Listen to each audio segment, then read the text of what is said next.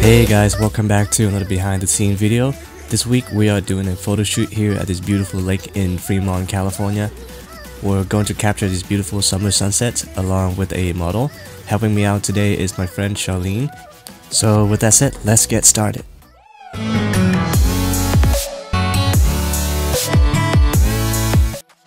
So for today's setup, I'm using two Godox AD200 flashes for my lighting. I'm also using my Sony a7 III along with my Sigma 85 and Sigma 35. For my lighting setup, I have both of the flashes set at 1/2 power for pretty much the entire shoot. Charlene is not a model and she needed help on posing, so we started out with some simple poses like this to get her to warm up, just to get her to feel comfortable. So I just had her stand with one leg straight and the other leg bent, and I just had her place her arm on top of her head so that she looks like an hourglass. Here's a variation of the same pose. A tip here is when posing, try to have a few different variations of the same pose, so you can move the hand around to another position, or you can tell the model to look at a different direction.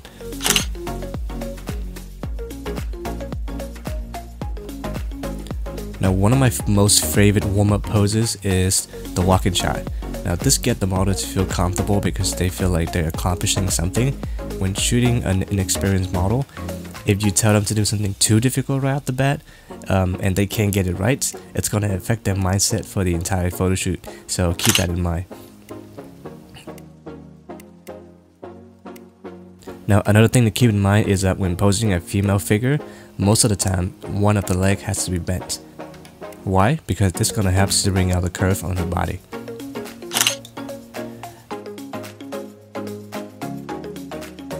I noticed that the blue is complementing her skin tone really well, so I had her sit on a chair and I shot down from a high angle so that the water covered her completely.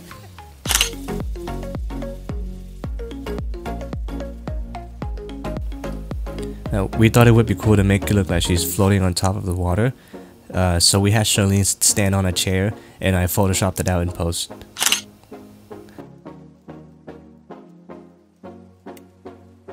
Now, I like the separation between the docking station and the water here, so I placed Charlene in the middle of it. Compositionally wise, I could have posed her in a way that bring out more symmetry, such as having her back facing us with her arms to the side, but oh well, I still had the shot.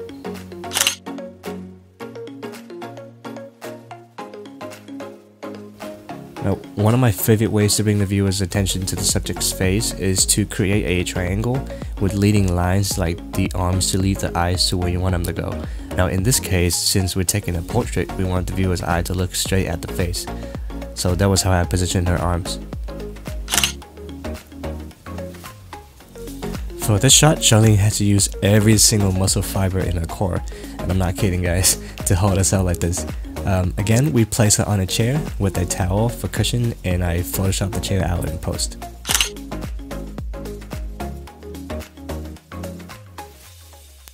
I always like to try a few different perspectives when I shoot, so for this shot, I got down on the ground and shot upward with my 35.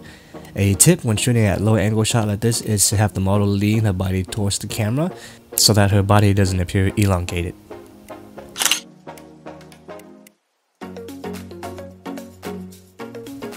Now, here's a variation of the same pose.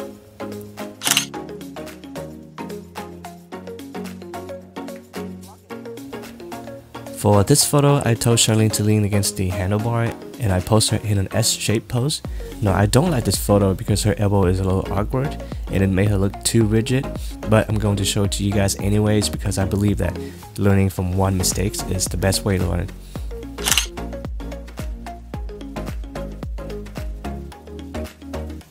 For the next pose, I had Charlene sit by the edge of the docking station and I borrowed my friend's 70-200 to get this. Now, I placed the light to her left.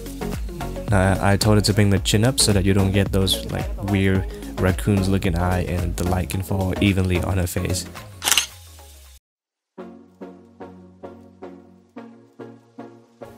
For this shot, we simply had Charlene in the water looking up at the camera. Now, I had my light pointing down at her, which gave me this beautiful and even lighting.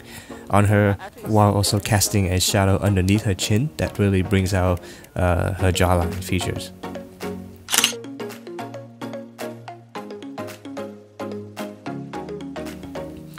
Here's a variation of the same pose.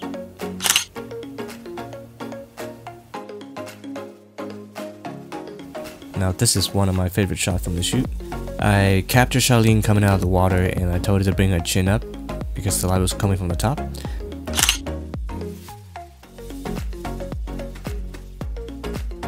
Here's a variation. Notice how I had her face tilted towards the light because it was coming from the side a little bit, and that gave me this really dramatic shadow on the other side of her face.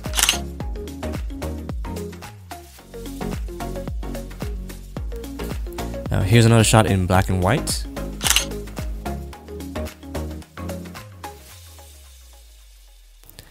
Next, we had Charlene float on her back. I've turned off the flashes because I wanted to get a sort of a moody feel for these shots, so I cranked up the ISO to compensate for not having flash to capture this.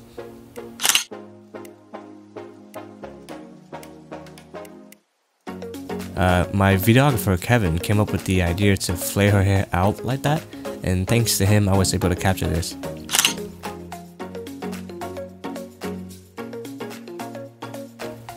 I used my 85 to capture this. Now I made a huge mistake here because her arms are cropped off and it looks a little weird like that. I should have told her to place her hands on her belly instead, so learn from my mistakes, guys. Here I had Charlene held onto a pole that was under the water, and I took a couple variations of the same pose.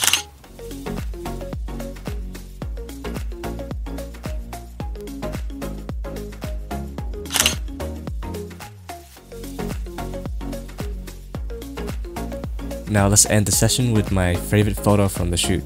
I placed the camera angle in such a way that I could get the red tint that was coming from the sunset and the blue from the water.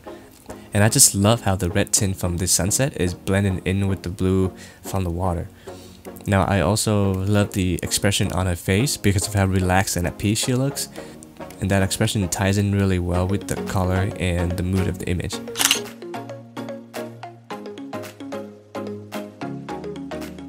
Alright guys, that was it for this week's video. Thank you to my friend Charlene who did an amazing job. It was so much fun working with her. Thank you to my videographer Kevin for doing all the video stuff, and my friend V who helped me out with holding the light stand. Let me know in the comment section below which photo was your favorite from the shoot. If you guys are interested in learning how I color grade my photos, leave a comment as well. And with that said, it's time to say peace.